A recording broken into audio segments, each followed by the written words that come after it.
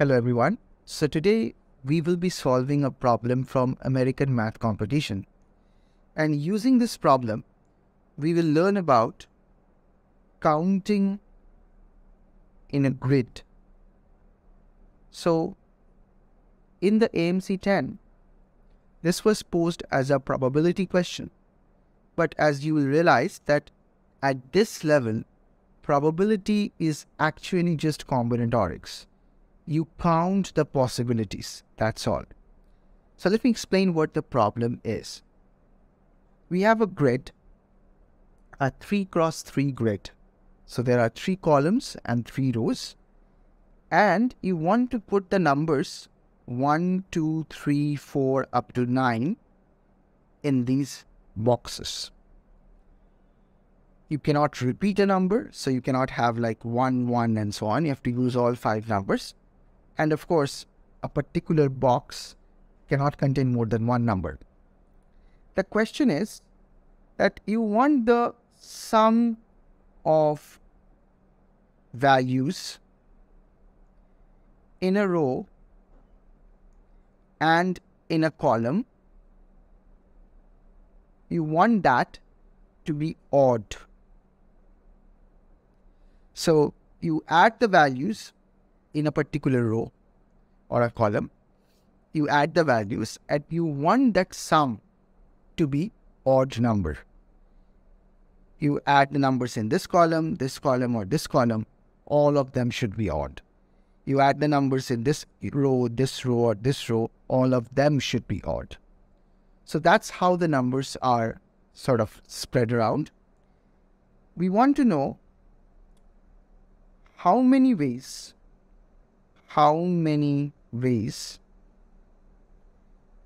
can this be done? So by the end of this video, you will learn a very simple but powerful problem-solving technique in combinatorics, especially when you are working with even-odd questions.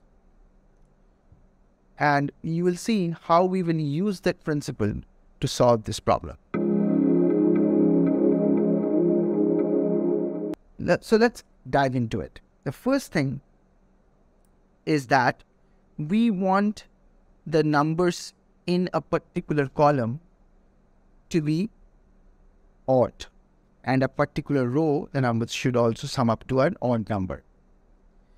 We have to have 4 even numbers. Let's name them A. So we want to insert the 4 even numbers first.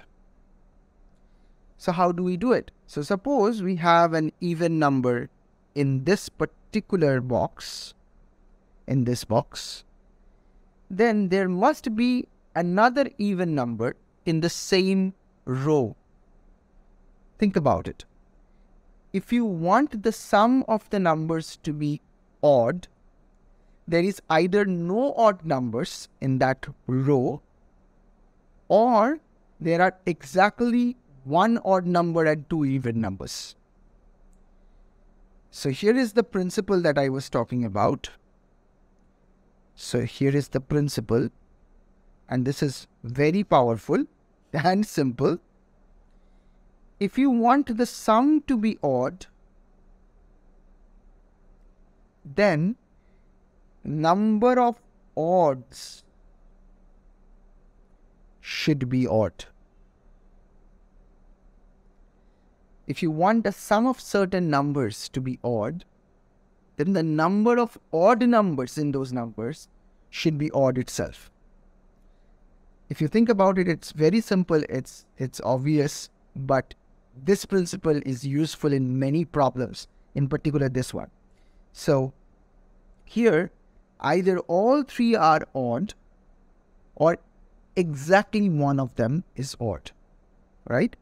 So what we will do is, we know that there are 2 evens in a particular row.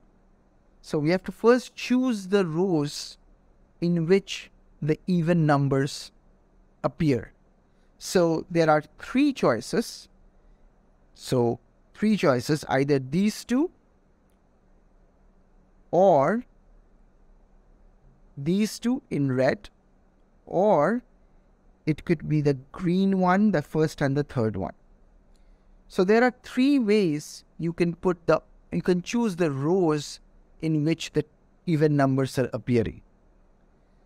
There are 4 even numbers. If you choose 2 rows, each of those rows must contain 2 even numbers, so total 4, right? Okay, so there are 3 choices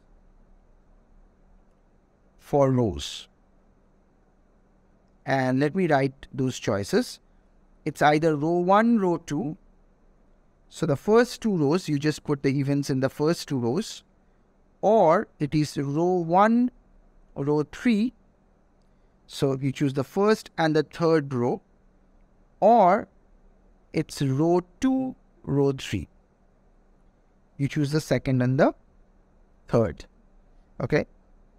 The same thing goes for the columns. So there are 2 choices. There are 3 choices of how you can choose the pair of columns in which the even numbers will appear. It could be the column 1, column 2, so these 2 columns. Or it could be column 1, column 3, so the first one is red and the third one. Or it could be column 2, column 3. So it could be second one and the third one. So these are the 3 choices for columns for the even numbers. So now there are 3 ways here and the 3 ways here. So total 9 ways of doing this.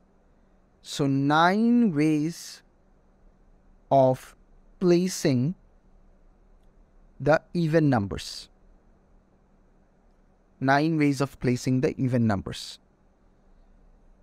Now, once you have chosen the boxes where you will place the even numbers, you can arrange them in 4 factorial ways.